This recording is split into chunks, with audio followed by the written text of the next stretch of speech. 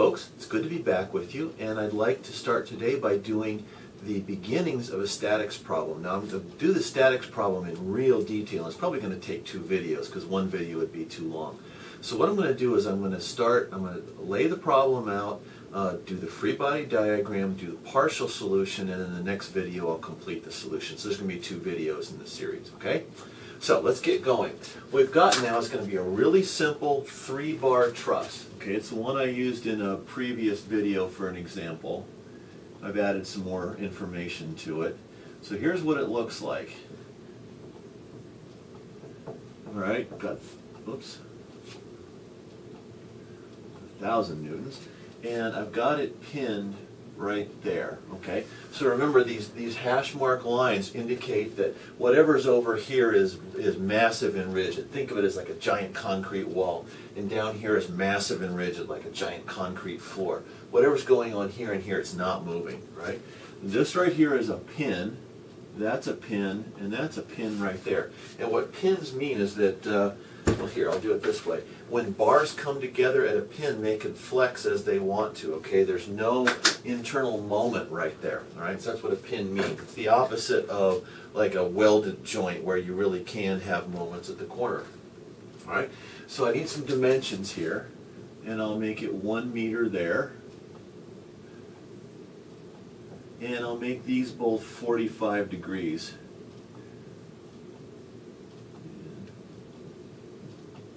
All right, so it's going to have to be 90 degrees there. And we're given this, all right. One of the things I want to remind you about is there's something called GFSA, and it's a format for solving problems. I'm going to get given, write all the givens, everything that the problem statement includes, everything we know about the problem before we start. Then I'm going to write find, all right, GF, find. What is it we're trying to find? Well, I'm going to try to find the forces in the bars.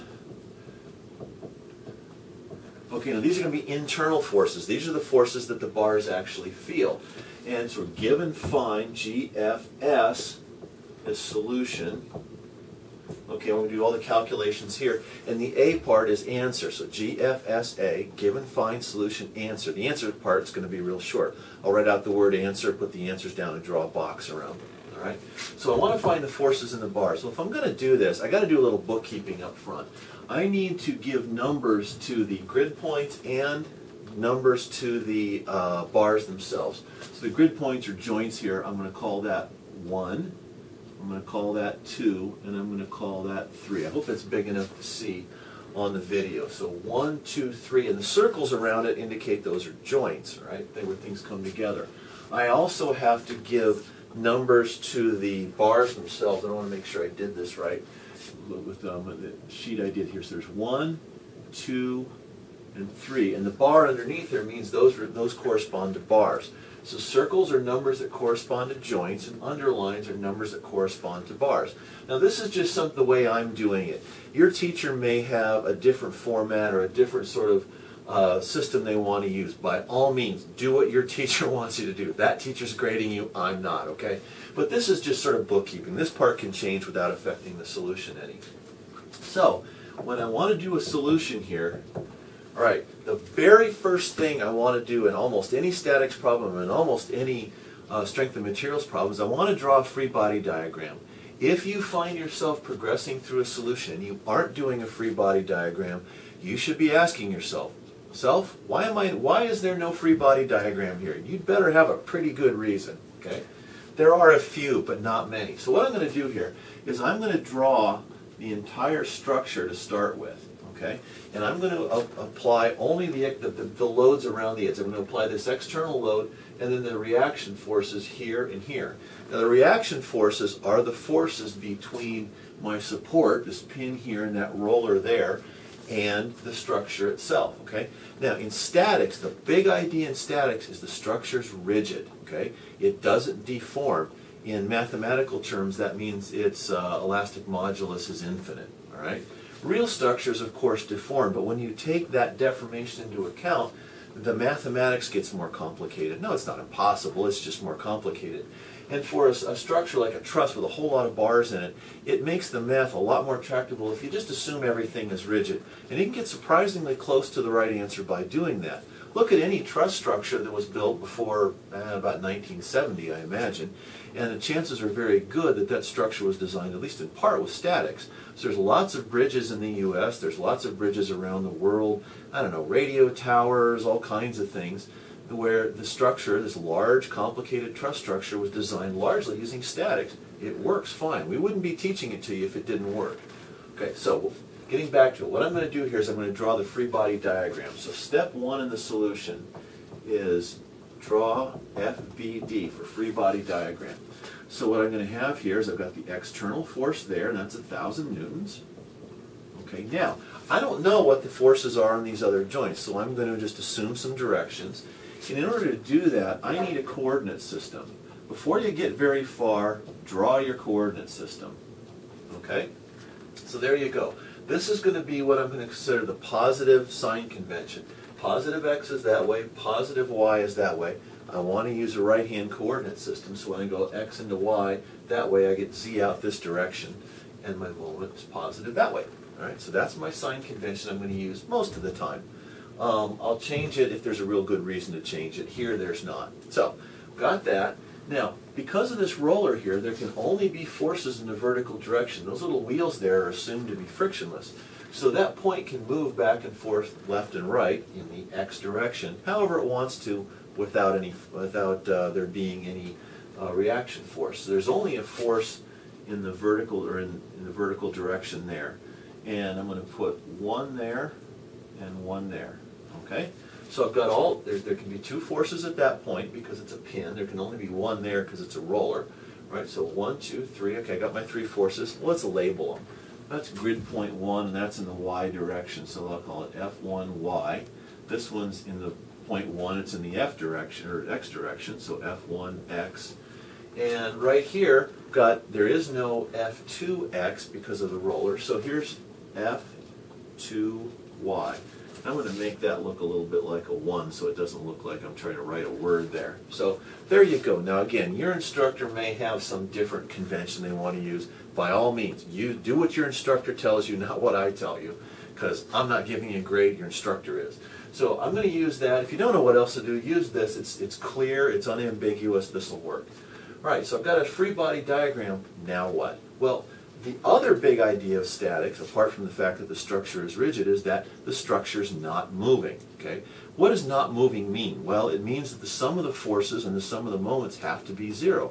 If they're not, the structure is accelerating. Well, there's lots of structures that accelerate. As I'm talking about this right now, there's a spacecraft called Falcon 9, I think, by SpaceX, that's coming back from the space station. Well, it's moving, it's going to accelerate, and there must be some the net forces on it can't be 0 or it wouldn't be accelerating. Well, in this case, in statics, that's just it. It's statics, not moving. So statics means the sum of the forces in the x direction has to be 0. Some of the forces in the y direction have to be 0. And the sum of the moments have to be 0. All right? This is what statics means mathematically. Okay, now these get called different things. Equations of equilibrium is what I was always taught to call them, so I guess I'll call them that.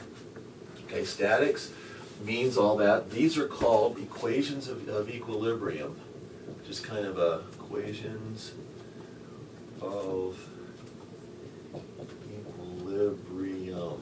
Equilibrium means everything's in balance, okay? The structure's not moving, all the forces are in balance, all the moments are in balance. Now, why are there only 3 of them? Well, there's 3 of them because this is a planar structure. It doesn't come out of the board in the third dimension. If it did, there would be 3 translations and 3 rotations. Well, in a planar structure, there's only 2 directions it can move, and there's only 1 way it can rotate. All right? It can't rotate this way out of the board. I haven't given it that degree of freedom. So for what we're doing here, we're going to do 3 degrees of freedom, 3 possible kinds of motion this thing can have. And that's pretty typical. As the problems get more and more complicated, we tend to go to computer solutions. So what I'm going to do here is I'm going to start writing out these equations. And I'm a 1050 or 950 right now into the video. So I'm going to write out the equations of equilibrium, and then I'm going to stop, all right? Next video I'll solve them, and I'll show you how to go one step further and solve for the forces in the bars themselves. So let's just do this one at a time. Sum of the forces in the x direction equals 0. Well, is there any force in the x direction there? No. Is there any force in the x direction there? No. There's one there. Okay? So let's just write that out. F1x equals 0. Well, we kind of knew that anyway. There's no horizontal force anywhere else, so there probably isn't one there either. But, you know, it's good to go through the math. It certainly isn't going to hurt to do whatever the math says and just verify your intuition. Okay? All right, so sum of the forces in the y direction equals 0. This is going to get a little more interesting. There's more going on here. Because I've got external force there being applied, and I've got some reaction forces. So let's just do what the math says to do. So that's minus 1,000 newtons, okay, because that's in the negative y direction, plus F2y plus F1y. Okay, that has to equal 0. All right, we know that. Sum of the moments has to equal 0. Well, moments about what? You have to calculate moments about some point in order to get moment arms. Well, I can pick any point I want. You know, if I pick, let's say I pick that point right there, well, the moment arm for F1y goes to 0, so I'll just do it that way. So the moments around, let's see, that's 0.1, all right? That's going to equal 0. So because that's 1 meter and this is 45 degrees, if you do the math, that turns out to be 500 millimeters between there and that point right there. All right, bad drafting, but there you go. So let's see. F2y times a half a meter, okay, is going to rotate that way. That's positive, all right? So let's see, 0.5 meters times F2y, okay?